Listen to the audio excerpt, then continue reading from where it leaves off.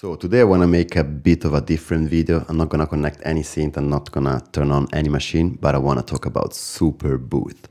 For those who don't know what that is, Superbooth is the largest trade fair and festival for musical instruments where all the major manufacturers, but also independent smaller labs that develop synths, effects, pedals, everything related to music technology and music making, reunite and showcase their latest stuff and prototypes, plus a bunch of amazing performances. And today I want to take you on a short trip inside Superbooth 2024, show you my highlights and give you a taste of what Superbooth is, and leave a message to all those bedroom producers like me that sometimes feel like they're spending many hours in the studio alone, often at night. So stick around till the end of the video and let's go to Superbooth 2024. What's up everybody, Solar Jay here. Let's start from the beginning of my journey in Superbooth 2024, Berlin. The very first thing I stumbled upon is this weird vinyl player with magnets, and every time a magnet passes below one of those sensors, a kick, sample or a hat or a snare is triggered so you can play a bit with that vinyl. Then I started playing with this lovely, cute Vermona in one of the other booths around there. Really cute analog sound, and I started getting a sense of what people do at Superbooth. They twist knobs. Everybody twists knobs all the time.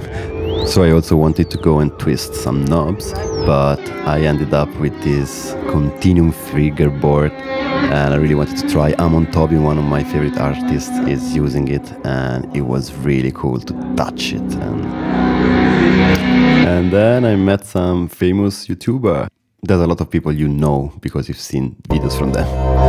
After that we stumbled in an amazing performance from Modgeist. Check the guy on Spotify. He's not big there, but his music was so good. Everything was analog, everything was modular,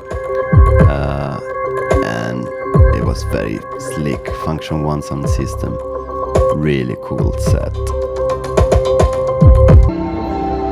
Inside the building there was this completely acoustic weird instrument that you play with wet hands, and there's no amplification. The sound that you hear is coming from here, these things. Korg next to it had some prototypes, very nice to see. And this is a torso electronic sampler and effector, really cool, I loved it.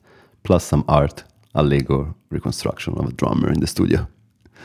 Everybody again is twisting knobs, connecting cables, and this is the vibe around Superbooth. Everybody trying stuff all the time.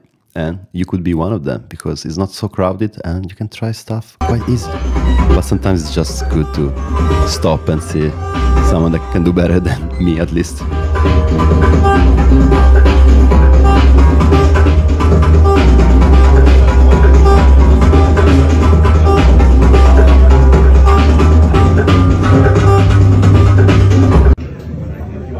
One of my favorite rooms was the Moog room, of course, the best, stylish and good looking one.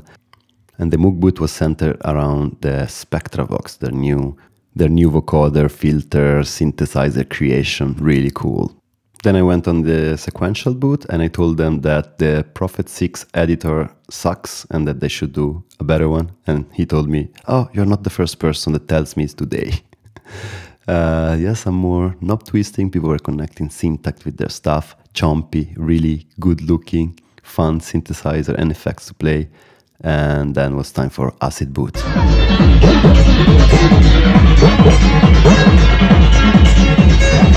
You might recognize the guy on the left.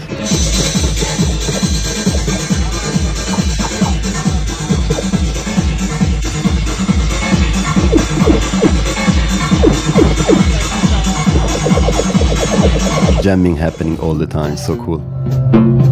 Plus, there's also space for weird art installations like this one.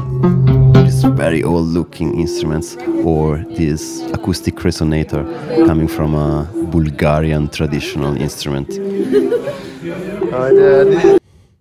And of course I paid a visit to the Electron booth, tried the Digitact 2 and Ableton, of course, and played around with the Push 3. That was also cool.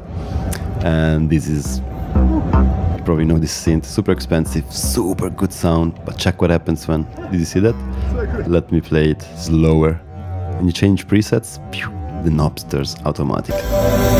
Then we were very tired, almost out of energy. So it was time for a performance, and she was amazing. Visuals were stunning, sounds was amazing. Everything modular. And on our way to the exit, there was some techno going on, and I felt some Fusion Festival vibes. So I hope you enjoyed this little tour around Superbooth 2024 from my point of view, and I would like to say something to all the bedroom producers like me. One of the most beautiful thing of my Superbooth experience was to see and getting awareness of how big and great the community of music lover, music producer, music technology enthusiast is. Even though sometimes when you're alone in your bedroom, in the night, making music in your headphones because someone else is sleeping at your place, and you feel lonely and you feel a lack of motivation to keep making best tracks, the best sound out of your setup, out of your workflow. Well, I want to remember in those times that out there is a community, there are people that love what we do, and you get to meet YouTubers that you spend time with them because you watch their tutorial to learn how to use your machines or your DAW, and they're there, you can talk to them, and they're all super nice. Everybody's hyped, everybody is nice because we share this passion for music. So I strongly recommend you to plan a trip to Berlin next year in 2025 for Superbooth, because it really feels like an amusement park for kids, and you get also a lot of merch.